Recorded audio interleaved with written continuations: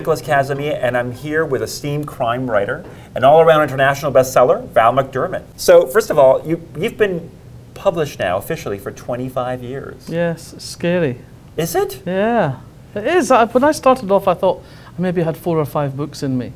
I had no idea I would still be doing it and making a living at it 25 years later.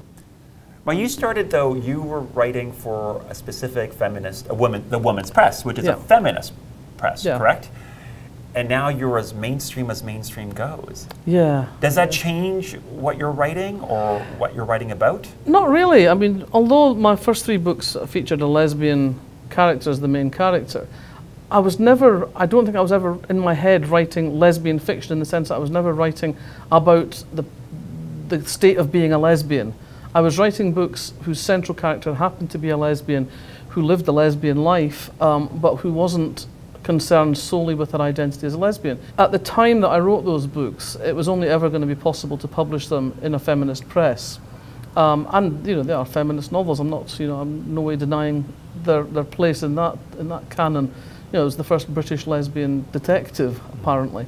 But that was never going to be the only kind of stories I wanted to write. My books have almost always got gay characters in them. Because I live my life in a landscape that's populated by all sorts of people. And so I write about that world, I write about the world that I see. Some of my books have got a lot of gay and lesbian characters. I mean, standalone before this one, Trick of the Dark, is just chock full of lesbians. Remember that old advert for the chocolate bar, a hazelnut in every bite? Well, this has got a lesbian in every bite. There was never any doubt that my mainstream publisher was going to publish it. But do you think there is a lesbian ethos in your writing? Do you think there is that sort of embedded in your work somehow? Well, I think it informs my work because it's an important part of who I am.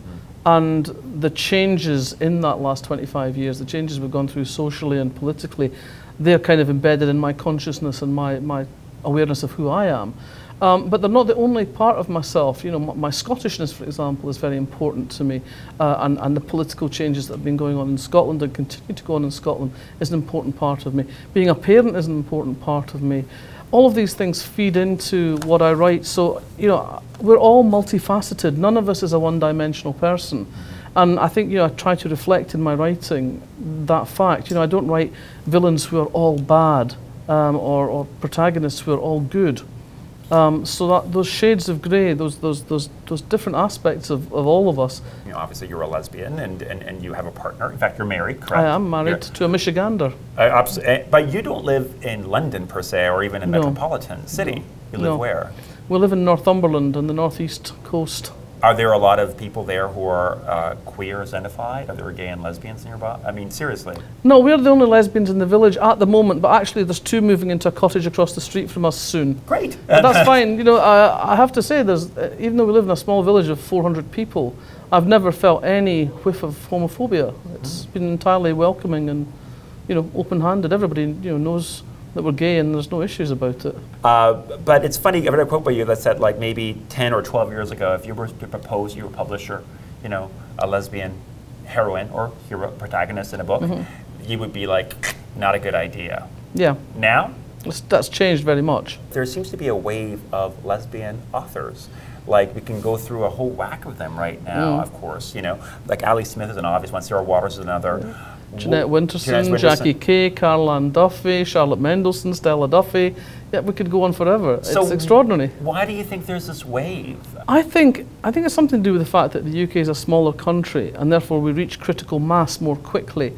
And because we had some writers coming through with the Women's Press and Virago in the 1980s and into the 90s, there started to be this kind of awareness of lesbian writing.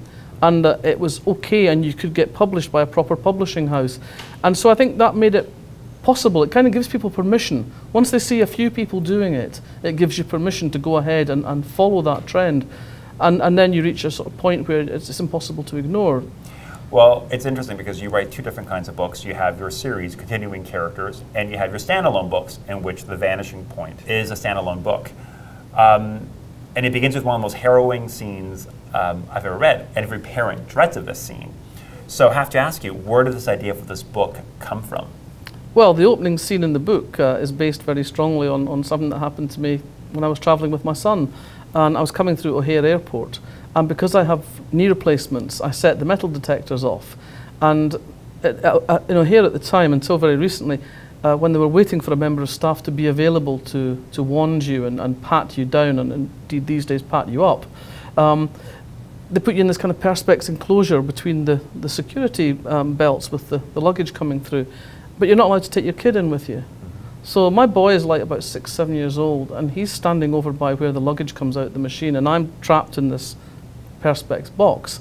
And because I have a nasty, devious, twisted mind, I immediately start thinking, well, what would happen if somebody walked up right now and took his hand and walked away with him? And that was the starting point, that what if.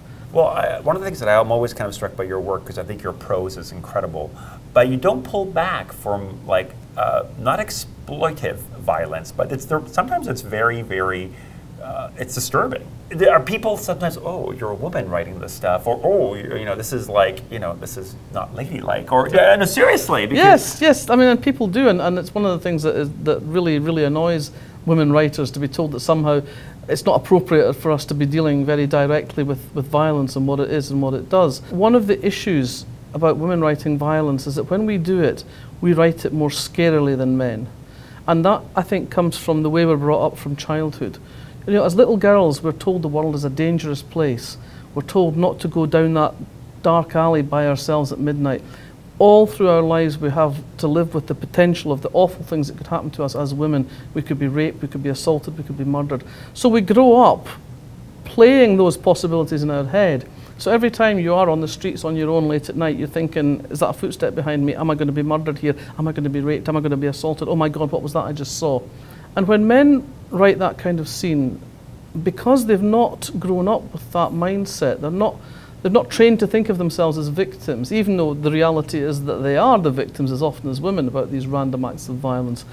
But they don't think of themselves in that way, so they write it in much more from outside themselves, almost as a spectator. When women write about an act of violence, it's terrifying. It's genuinely disturbing. Yes. And this book is disturbing on a different scale and an emotional scale. But it's I just have to say, like, it's a page turner, like all your books. And if one picks up The Vanishing Point, just a warning, your day is shot, because you will read it the whole day. Thank you. Thank you for being here. It's a pleasure, as always. Thank you. It's a delight. Thank you.